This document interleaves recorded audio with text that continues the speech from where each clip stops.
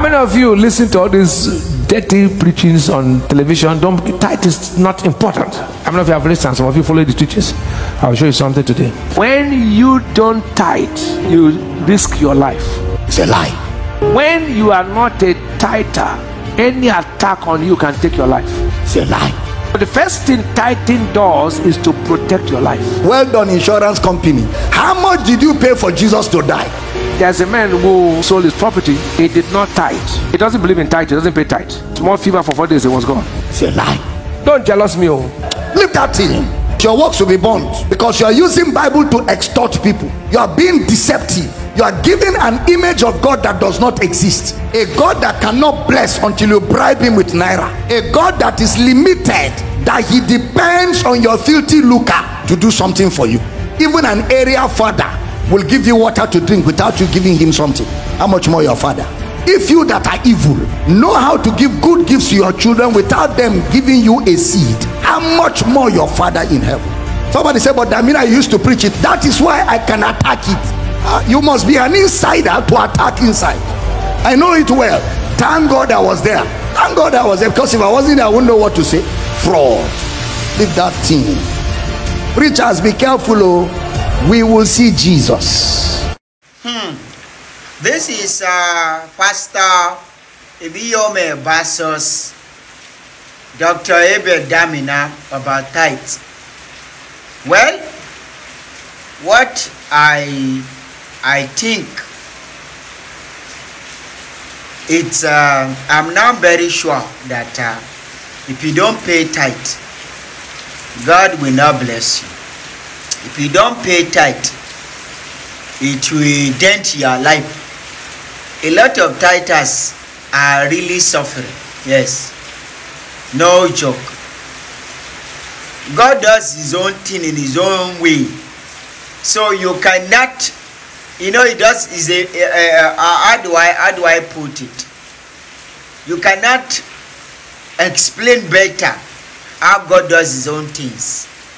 But the truth is, if you want to pay your tithe, pay. It's your choice.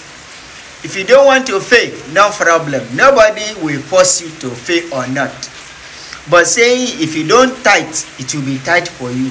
The rich men, all those people making a lot of money, the richest people, they don't tithe. If you want to give offering, if you want to give alms to the poor, you give. But it's not a yardstick that God will use to bless you. I know somebody that does a lot of charity, but is still hungry. Yes. Even if you pay tithe, if it is not from your heart, you cannot be blessed. So it is just your choice. If you want to pay, pay. It's not the yardstick for the blessing of God. Yes. So God does not say, oh, if you don't pay, you will not see this. No. If you pay, fine. If you don't pay, whatever happened to you, happened to you. The yardstick. It's not in my church they preach about, yes, pay tithe. Yes, they must pay tithe. A lot of people pay, fine. They see the result. A lot don't pay, they see the result. It can be cognitive or generative. It's just the choice. Now I'm not fighting, you must pay. But the lies they put behind you not paying the tithe is the problem. That's where the problem comes in. I believe the kind of God we serve is not the kind of God they think he is. They say if you don't pay, some people say if you don't pay your tithe, you will not make heaven. How is tithe the yardstick to make heaven? How? Now they say if you don't tithe, you might have accident, bad things might happen to you. I'm not sure about that. God protect people irrespective of what you do for him. Okay, God has sent down the rain.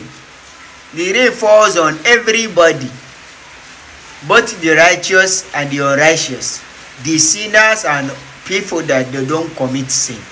So our God is a God of grace. He's a God of mercy. It is not about your money.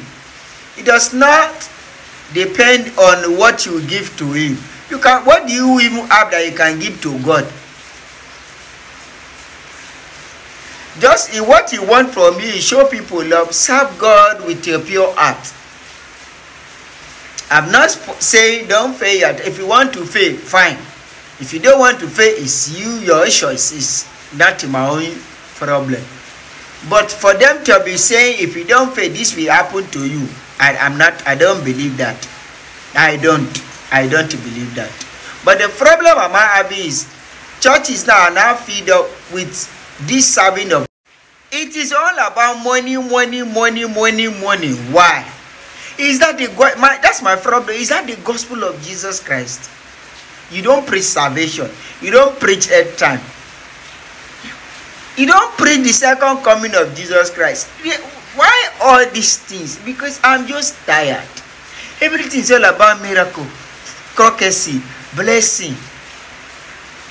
We have lost it. That's just the truth. We have lost it. Any which way, that's my belief, that's my thought. Thank you for watching. Don't forget to comment, subscribe, and share. Comment what you think in the comment section. Thank you. God bless.